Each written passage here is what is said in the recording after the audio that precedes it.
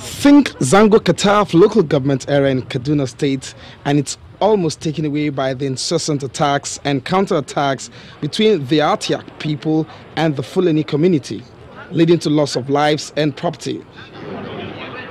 Relative calm has been maintained lately by the leaders of this community, and they are taking it a step further with this peace meeting, which they all subscribed to, judging by their comments. Wherever peace is, if it is in the air, we shall follow it in the air and bring peace in our land. If it is under the ground, we will also get strategies that will make us to go underground to bring peace to our land. If it is in the sea, we shall bring peace in our land. The graves of my great-grandparents are here. Where am I going to? I don't have any other place. Let us open up, embrace ourselves as brothers. I know how many Kaboro and Atyap youth or children that are in my house right now. I am paying their school fees, they are graduating. And I'm happy. Both parties also reconciled that most attacks are by criminals and by those who do not represent any religious belief.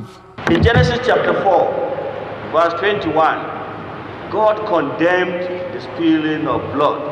That is why he pronounced curse on Cain. The Muslims would always tell you, Salamu alaikum.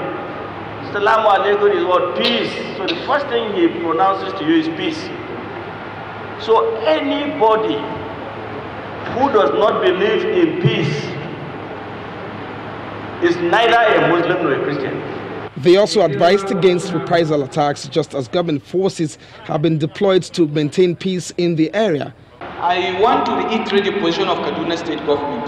Kaduna State government, under the leadership of the governor of the state, Malam Nasir Ahmed El-Rufai, is deeply committed to peace and security of not only Atyap chiefdom, but the entire Kaduna State. Any other thing that is required in order to expand or to deepen this reconciliation and understanding and togetherness, Kaduna State government will leave no stone unturned.